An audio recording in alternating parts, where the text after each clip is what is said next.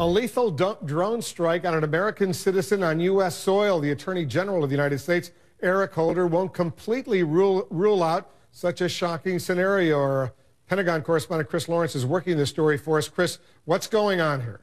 Well, this has got to come as a big shock to a lot of Americans who may not have imagined that the U.S. government could assert this kind of power here inside the United States. Basically, Senator Rand Paul wanted some explanation about how much power the government has to go after citizens. He got that clarification, and therefore now so do we. In a letter, the Attorney General, Eric Holder, wrote to Rand Paul. He said that authorizing a drone strike against an American citizen right here on U.S. soil, that would be a hypothetical situation, unlikely to occur, and something that he hoped no president would ever have to do.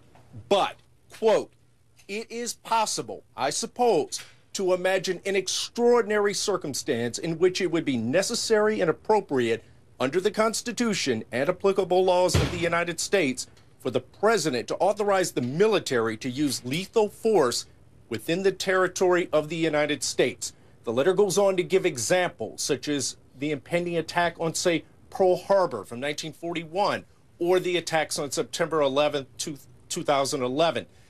In a separate letter, the nominee to be the CIA director, John Brennan, says this would not be a mission that the CIA could authorize. It would have to come from the president himself, Wolf.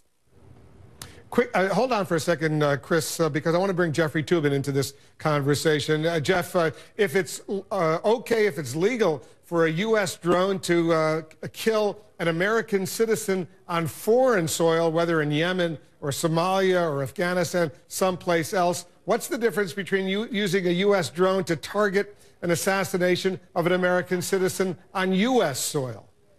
Well, it is a different situation. The federal government has more limited powers under the Constitution within the United States, but it still has a lot of powers here. And if you had a national security situation with tremendous urgency along the lines of Pearl Harbor or 9/11, you could see a situation where the drone, like a fighter plane, like a very powerful gun, could be used in the United States. It's just another weapon, and the police have a lot of weapons in this country.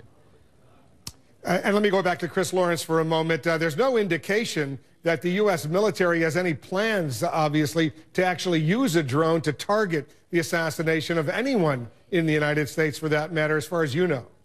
No, Wolf, and you know, as I read the Attorney General's letter, it specifically says the U.S. government has not carried out drone strikes in the United States and has no plans on doing so. It further says that, as the Attorney General, Eric Holder, says that he would have to examine the particular facts according to this, whatever particular circumstance came up, he would have to look at them individually and then advise the president specifically on his legal authority in that case. Again, he made a point of saying Senator Rand Paul's question was hypothetical, is hypothetical at this time, but at some point down the road in the future, this may not be a hypothetical question, Wolf. Chris, hold on for a moment. We got some breaking news.